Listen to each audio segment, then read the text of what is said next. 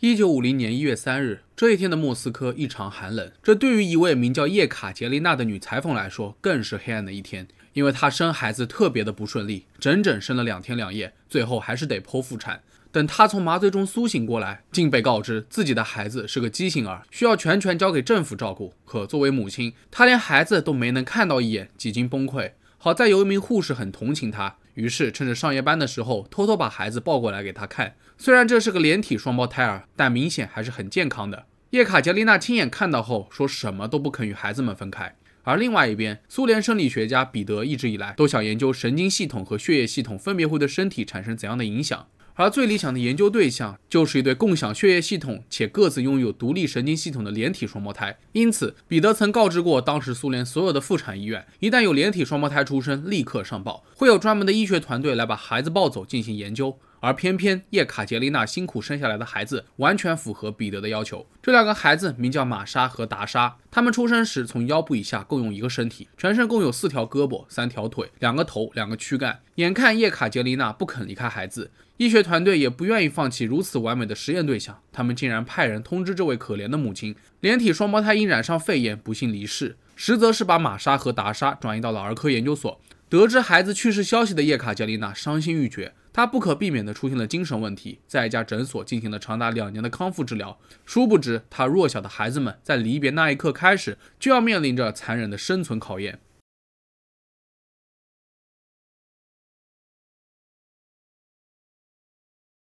首先，这些所谓的科学家们想看看这对连体双胞胎在面对极端情况下会有怎样不同的反应，所以最先做的测试就是让他们不吃不喝不睡，观察两边的情况，在对其中一个进行测试后，看看另外一个是否会有反应。到了玛莎与达莎3岁，已经有一定免疫力时，他们其中一人被泡在冰水里面，然后科学家们分别给他们进行测温，看看冰水是否会影响另一边的体温。后来，其中一个女孩患上了肺炎，科学家们任由她持续发烧到40度，然后观察另外一个女孩是否也受到影响。更过分的是，玛莎与达莎还被注射了各种物质，其中还包括了放射性碘，为的就是看看另外一边身体被影响的速度到底有多快。为此，科学家们还用盖格计数器对双胞胎进行测试辐射含量，真是丧心病狂。除了这些五花八门的实验之外，玛莎与达莎时时刻刻都要监测心电图、脑电图和呼吸状况，另外他们每天还要被抽3次血。科学家还时不时的会将管子插进双胞胎的胃部检查胃液。虽然这对连体双胞胎确实有先天的缺陷，但不管怎么说，他们都是婴儿，以科学的名义进行这些实验，真的合适吗？不过，这可不是科学家们会考虑的问题。在他们眼里，这对双胞胎和实验室的小白鼠没有任何区别。他们一旦想到了什么新的实验，就会立刻进行，根本就不会考虑实验对象是什么。在经历了整整6年的人体实验后，科学家发现，这对双胞胎姐妹可以保持一个人生病，另外一个人完全康复的奇特状态。就比如，玛莎与达莎曾经就有过一个人感染了麻疹，但并没有传染给另外一个人。这在当时可是一项开创性的发现，因为在此之前，科学家们都认为免疫系统的功能与神经系统是相互依赖的，而通过了这些实验，他们了解到了免疫系统是在神经系统的控制之下的。那在这里还要提一下当时的社会背景，实验是在斯大林时代下进行的。后来赫鲁晓夫上台后，情况发生了很大的变化，再加上该做的实验做得差不多了，所以在1956年，这对连体双胞胎被转移到中央创伤骨科科学研究所，自此实验宣布结束。在那里，他们终于开始学习走路等基础教育。然而这一待就是8年，玛莎与达莎被藏在一个较小的儿童病房里面，永远不见天日。1964年，不知道是哪里走漏了风声，外界开始有传言，有一对连体双胞胎在实验过后被关在研究所里面，非常的可怜。后来为了安抚舆论，玛莎与达莎又被政府转移到一所专门为残疾儿童开设的寄宿学校。在此期间，姐妹俩最担心的事情就是别人的嘲笑，因此为了尽可能的减少公众异样的眼光，她们经过深思熟虑后，终于接受了截肢手术，截掉了第3条腿。虽然接下来玛莎与达莎需要各自拄一根拐杖，但她们还是很兴奋，对未来的校园生活充满了期待。可是等待他们的又是无止境的校园霸凌。在这之前，玛莎与达莎已经受尽了很多痛苦了，但从未想过要自杀。可没想到，残酷的校园生活让他们第一次产生了自杀的想法。起初刚到学校，他们口吃的厉害，总会被其他孩子羞辱与嘲笑。玛莎与达莎的床铺也经常会被人泼水，所以他们晚上只能睡在湿漉漉的床上。除了这些之外，玛莎与达莎还会被戏弄，比如有人承诺给他们一瓶酒，但条件就是带他们回村里展示给别人看。后果大家应该都能猜到，这对连体双胞胎被疯狂羞辱，承诺的东西也没有拿到，只能悻悻离去。其中脾气火爆的玛莎经常会与其他孩子争吵，但碍于身体条件又无法真正收拾他们，一次又一次的霸凌使得他们变得心灰意冷。虽然有老师帮忙调解，但玛莎与达莎在学校里面还是像一座孤岛一样非常没落。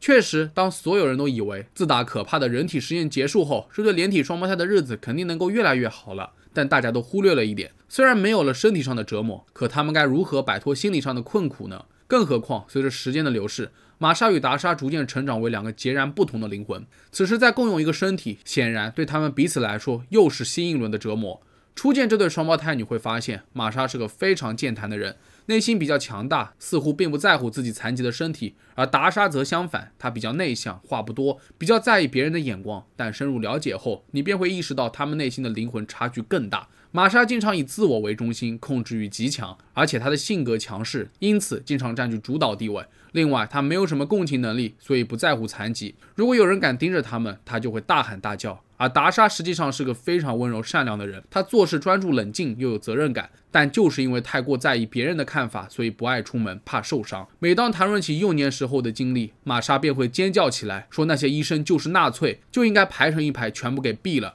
而达莎则表现得非常冷静，他坦言那些医生也都是奉命行事，自己内心早就已经放下了那段仇恨。另外，在生活上，玛莎爱酗酒，而达莎滴酒不沾，但他仍然会有喝醉的感觉，因此非常的痛苦。由于性格的不同，这对双胞胎在生活上面有过太多的矛盾了，但因为连体，只能靠一方顺从，缓和彼此的关系。通常来说，也都是达莎先低头。然而到了18岁这个情窦初开的年纪，达莎恋爱了，她与一位寄宿学校的男同学坠入爱河，但事情变得非常棘手，因为玛莎性取向的关系，她喜欢穿得像个男人一样，还把头发剪得很短。关键是她不允许达莎化妆，而达莎则喜欢化妆打扮，渴望展现女性魅力。接下来的事情就有些尴尬了。处于热恋期的达莎希望能与男朋友深入了解，但玛莎强烈反对。即使他们各自拥有一个性器官，但玛莎还是觉得怪怪的。有一次，达莎故意喝醉，男朋友这才和她真正的发生了关系。这段恋爱谈的可真是糟心。由于玛莎极力阻止这段恋情，但这次达莎并不想让步，他们俩为此吵得非常厉害。直到后来，达莎甚至都抑郁了，想要上吊自杀。随着年纪越来越大，这对连体双胞胎吵架的点只增不减，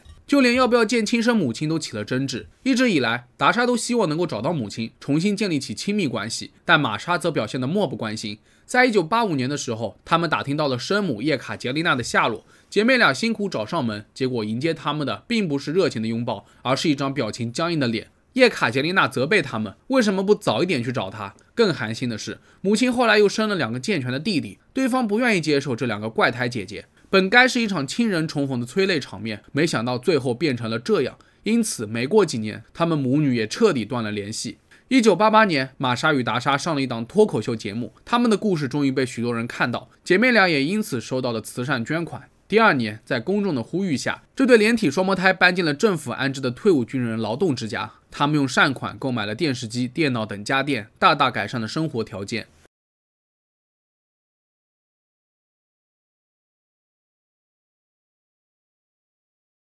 那看到这里，各位觉得心痛吗？我在想，为啥不给他们安排个手术分开呢？实际上，在上世纪90年代，英国有一位厉害的外科医生表示愿意帮他们做分离手术。达莎得知这一消息后都高兴坏了，可玛莎斩钉截铁的给拒绝了。但凡有一方不同意，这手术计划也就泡汤了。不过好在这个时候，玛莎与达莎的关系缓和了不少，尤其是玛莎变化很大，她不再无缘无故的使用暴力，学会了控制住自己的脾气。姐妹俩争吵了这么多年，终于能够和平共处了。然而，由于常年酗酒，玛莎已经患上了重度酒精依赖。她曾试过戒酒，但即使有医生的帮助，都很难成功。后来，医生担心他们的身体吃不消，便停止了戒酒治疗。据玛莎回忆，她第一次喝酒是在12岁。她知道自己被视为怪胎，只能借酒消愁，短暂的忘记这一切。而许多路人只会口嗨，鼓励他们应该争取应有的权利。但在现实生活中，人们对他们这种社会上的怪胎群体避而远之，这就是人性。2003年4月13日，玛莎心脏病发作去世了。医生提出可以试着帮达莎与玛莎分开，或许是他感觉到自己命不久矣。达莎拒绝了。果然，在17个小时后，尸体腐烂产生的毒素通过血液流进了达莎的身体，她也去世了。到此为止，这对享年53岁的连体双胞胎结束了相爱相杀的一生。在旁观者看来，这是一段悲痛又怪异的历史。